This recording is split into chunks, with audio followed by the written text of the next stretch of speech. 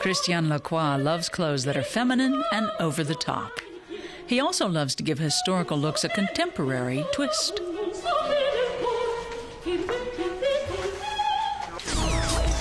Berlin's State Opera on the Boulevard unter den Linden. The French master of haute couture is attending the first fitting of the cast of Agrippina, Handel's Baroque opera that premiered 300 years ago. He's designed the costumes. Anna Prohaska, German soprano and member of the Staatsoper Ensemble, is playing Popea. She's never worn designer clothes on stage before. I'm passionate about theater and music. That's why I'm working here. I feel fortunate to be able to do this. Christian Lacroix knows a lot about Baroque fashion. His own collections have often been inspired by the costumes of the 17th and early 18th century. He designed the outfits for Agrippina in Paris, and the Staatsoper seamstresses began working on them in the summer. The Berlin team has only been able to communicate with Lacroix over the phone until now. It's wonderful. Yesterday we saw the costumes on the models, and now our sketches are being made into garments. That's fantastic.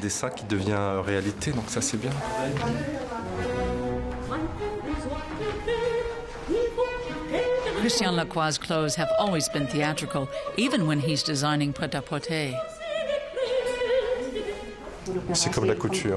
What I'm doing here is similar to haute couture.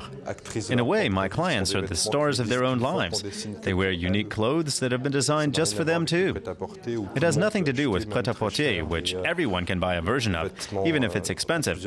But a haute couture design needs to capture the essence of a person, and that means finding the right shape for their body.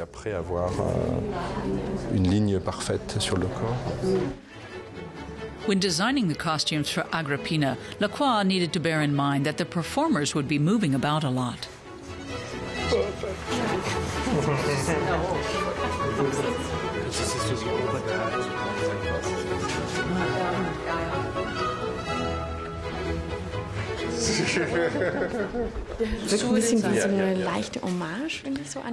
In a way, the clothes are an homage to the Baroque period, but at the same time, they're extremely modern, even a bit punk.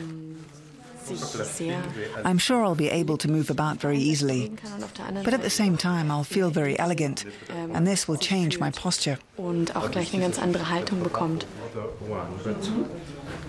As with his haute couture designs, Lacroix exclusively used high-quality fabrics, such as velvet, silk, and linen.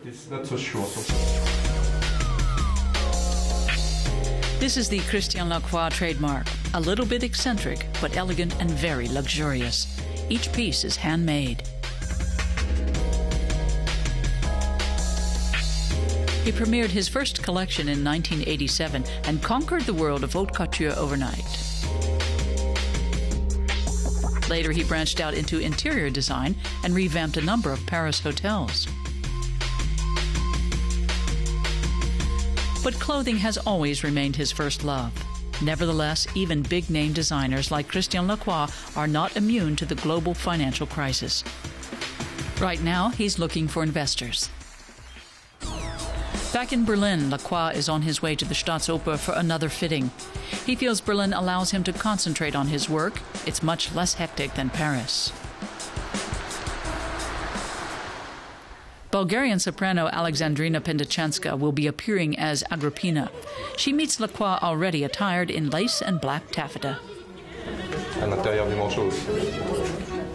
I come up with a sketch, and then the performer's measurements are taken, and I design a prototype.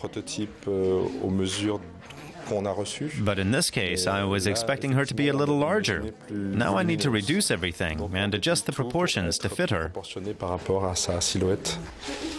There's still a lot to be done.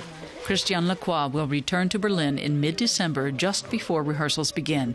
Then he'll look at the 20 costumes to see if they meet his exacting standards.